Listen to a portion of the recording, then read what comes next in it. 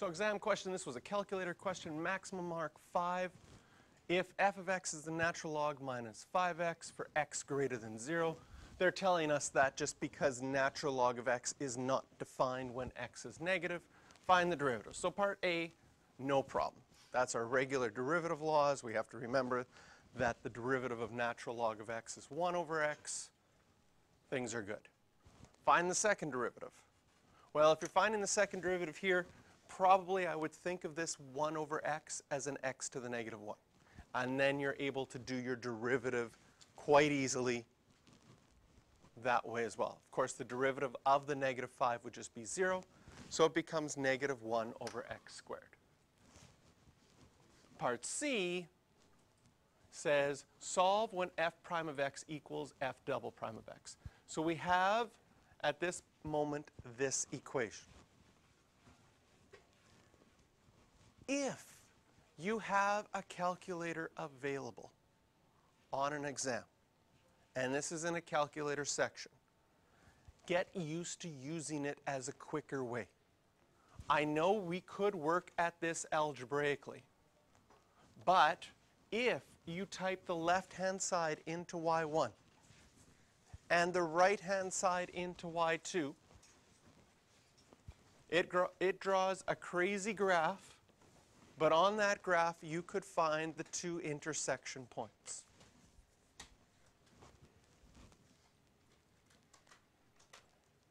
Round those to 3 sig figs. And in this situation, we get an answer that is less than 0. So we have to remember, originally the domain of our question was that x was bigger than 0. So you solve for that second answer, then you put an x through it to show that it doesn't exist. Okay? That's where this question took it to that next level, getting us to think back to our domain, what was all involved, and being able to cancel that answer out.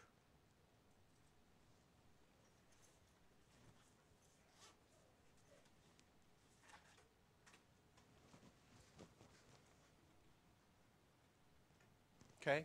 Now, algebraically, you could have multiplied everything here by x squared.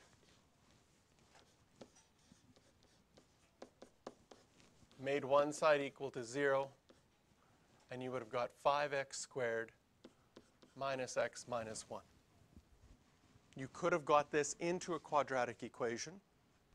At this point, that quadratic equation does not factor. You could use the quadratic formula. You could plug that equation, that parabola, into y1 and find out where that parabola has x-intercepts. The x-intercepts actually might be nicer if you say, hey, Mr. JR, that didn't take me too long to change that to a parabola. Maybe I would like that better because these two graphs are hard to see the intersection points. Maybe I would like to change it to 5x squared minus x minus 1, graph that, and find the x-intercepts instead. You would get these exact same answers, except obviously you still have to cancel out the negative 1 because of our domain.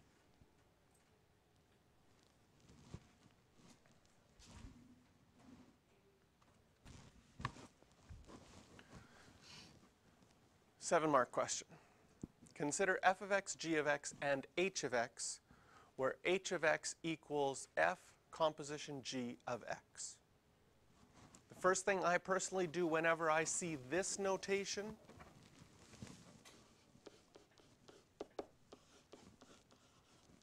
is I change it to the notation I'm more comfortable with.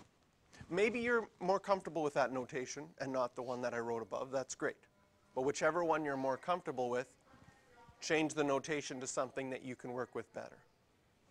Okay? Given that g of 3 equals 7, g prime of 3 equals 4, f prime of 7 equals negative 5, find the gradient of the normal to the curve of h at x equals 3. So, if we haven't seen a question like this before, this is one of those times where you read the question and then just go, What? And you might be, and then you think about it for a while, and you might skip it, you might leave it blank. This question on the exam was left blank probably by a lot of students. So we have to break it down a little bit. What are they wanting to find? Find the gradient of the normal. Okay, so that's the slope of the normal of h.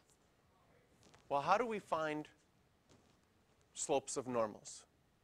We find a slope of our tangent, and then we do the negative reciprocal because the normal is perpendicular. How do we find slopes of tangents? We use the derivative. So the first thing that, after reading the question, we realize is we have to find h prime of x. In fact, we have to find h prime of 3.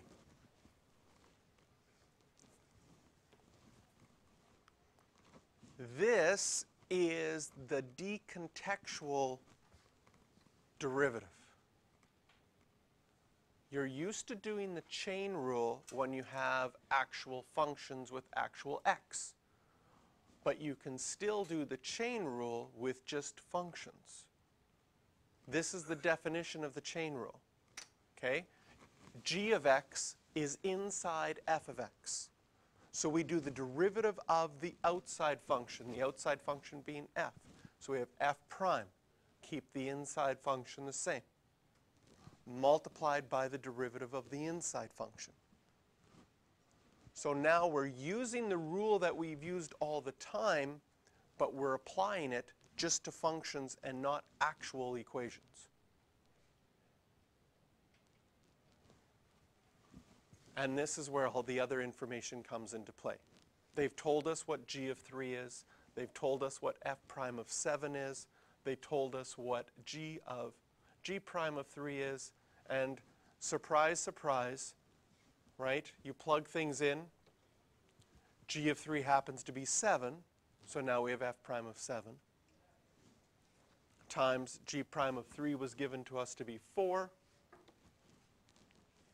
Multiply this out, and we find that our slope of our tangent line is negative 20. So the slope of our normal line will be 1 over 20.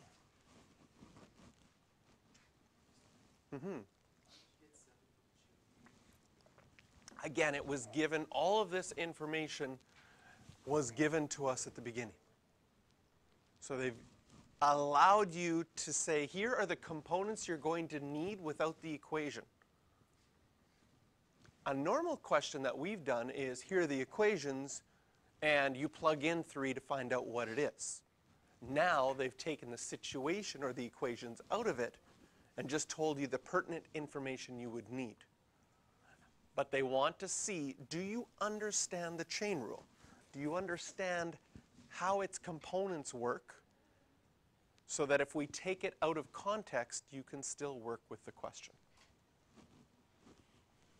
So lately, with chain rule, product rule, and sometimes quotient rule, the examiners like to do this. They like to just give you components of something without an equation and say, can you work with these rules theoretically? Can you understand that that g of x here, this notation means g of x is inside of f of x? The chain rule says we do our derivative of our outside function, keep our inside function the same, then multiply by the derivative of our inside function. Yes? Mm-hmm. Oh yes, thank you. M normal is positive. I said that, but it didn't appear.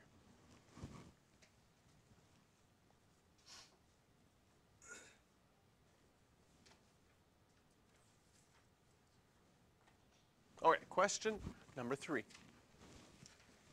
16 marks. Love these 16-mark questions. I think the record on the exam was a 24-mark question that I've seen. That's crazy for math, don't you think? Of course, it has A, B, C, D. Oh, this one just A, B, C. Some of them go up to like E, F, G. So consider the function f. The line L1 with equation y equals 3x plus 1 is tangent to the graph of f when x equals 2. This is another favorite IB exam thing to do. Take a typical question, and our typical question is, here's the actual function f. Can you find the equation of the tangent line? We have done loads of those. That's our typical question. So then take a typical question and say, maybe I give you the middle, or maybe I give you the very end. Can you work backwards? Or could you start in the middle and work forwards and backwards with the information that you need? So in this case, they're telling us the end. They're telling us that the equation of the tangent line was 3x plus 1. Can you work backwards and find f prime of 2? So one of the things you do in a question like this is you review the process forward. If I was finding the equation of a tangent line and I was given the equation, I'd find my derivative. I'd use my derivative to plug in a point to find my slope. I would then take my slope and a point, so I'd also plug in this case, x equals 2 into my original equation to find a point. Then I'd use my slope and my point to find the equation of my tangent line. So you need to have that process well known, because now it's sort of like, ooh, I got to the end. What would I have had to do right before this? Well, I would have probably plugged in my slope and my other point to find that equation. Well, what does that mean? It means that I knew a point and a slope. Can you tell me the slope of this line? 3. So f prime of 2 is going to be 3.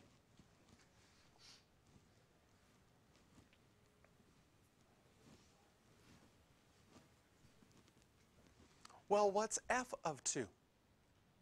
Well, normally I would have plugged in the point 2 into my original equation to find the y-coordinate.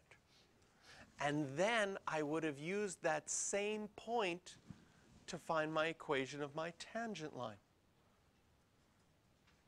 What does that mean? That means that that point is also on your tangent line. So all I need to do is plug 2 into my tangent line, find my y-coordinate is 7, and so the point 2, 7 is also on my original line.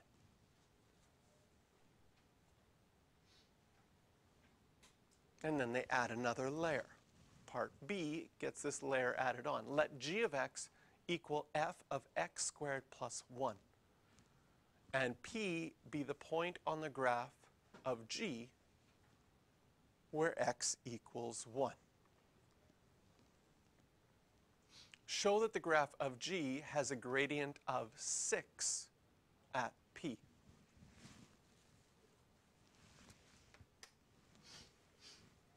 So what do we know here?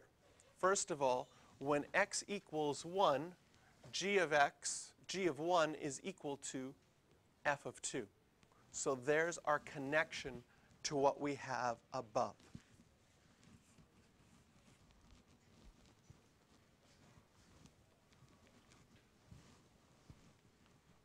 If we want to find the derivative of g of x, so if we want to find the gradient of g, we have to find the derivative. And what do we have here? We have a chain rule embedded in this question very sneakily, perhaps to say. Can you see that x squared plus 1 is inside f of x? And we haven't found f of x actual equation yet. However, we are allowed to find the derivative of the outside function, keep the inside the same, then multiply by the derivative of the inside.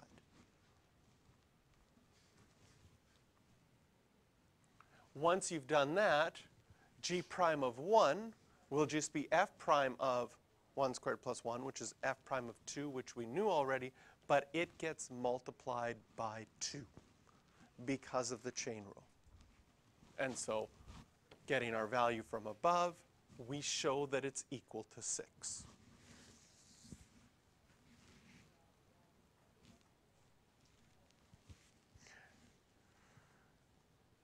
Now, this part B is an example of where an IB exam in this question, which is part B, is a nasty question. It's hard for it to see that chain rule and to make that connection. Most likely would be something many of us would go, ugh, I didn't see that. I'm pressured in the exam. I'm not knowing where I'm going. I'm stuck. Okay? You need to know the gradient of G in order to keep going in C. And so where the IB exam is kind, they tell you what the answer is. And they say, show that the graph has a gradient of 6. If you screw up and can't do that, it means you still can keep going. So even though, right, here we've got our, how many marks was this one? 16-mark question. You barely got through the 4 marks in part A, and you get to part B and you're like, I don't know how to do part B. So a lot of students then make the mistake of not doing part C. That costs you 12 marks. If you can't do part B, which is 5 marks on this exam, the fact that it's a show that says you can keep going. You can use that, and maybe you can get part C given the information that you have from part A and part B, because all of your answers are there. Let L2 be the tangent to the graph at G, at P. L1 intersects L2, L1 was our first line, at the point Q. Find the coordinates of Q. So, what do we know? We already know the 1 equation of the line, y equals 3x plus 1. We need to find out where it intersects within a second line. What do we need? We need to find that second line. So what do we know so far? At P, x is equal to 1, and m is equal to 6.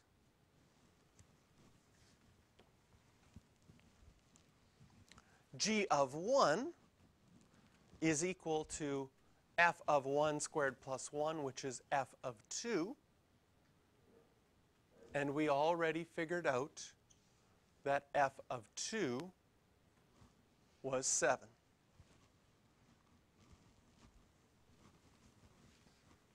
So now we have a slope and a point that on g of x the slope is 6 and the point is 1, 7. So you can use either y equals mx plus b or your point slope formula to find the equation. Y minus 7 equals 6x minus 1. Rearrange that and you get y equals 6x plus 1. Found line 2. Once you've got line 2, we already knew what line 1 was. So we can take line 1 and line 2 and say, hey, just by observation, I noticed they have the same y-intercept. So that's the quickest way to solve this. Otherwise, you'd have to use a system of equations, use substitution or elimination to get your answer.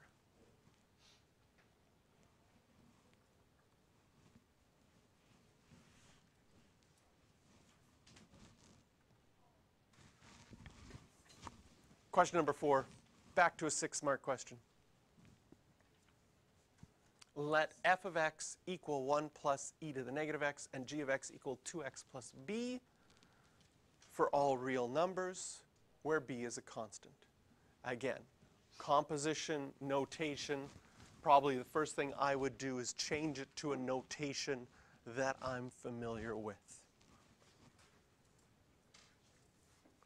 The composition is equal to -3. Find the value of b. Well, algebraically, This would mean that the 1 plus e to the negative x goes inside the function of g of x. So we can write it like this.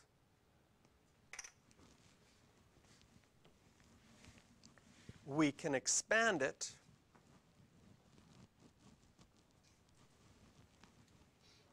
and because that is equal to, here, that's part B. Oh, just part A was just find the composition. There we go. Part B is where we're going to find the value of B. So put the composition together, and now the limit as x goes to infinity is equal to negative 3. So now we have to think about what do limits do, what happens as x gets really, really big in this situation.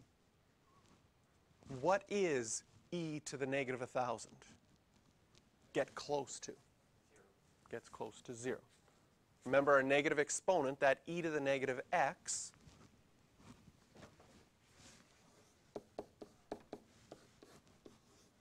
is 1 over e to the x.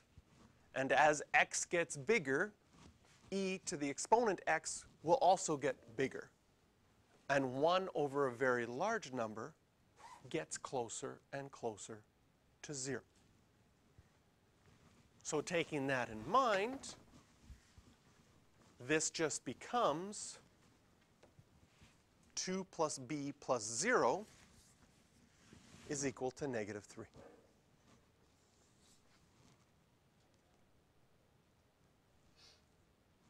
And then solving for b is easy. It's just equal to negative 1. Or sorry, negative 5.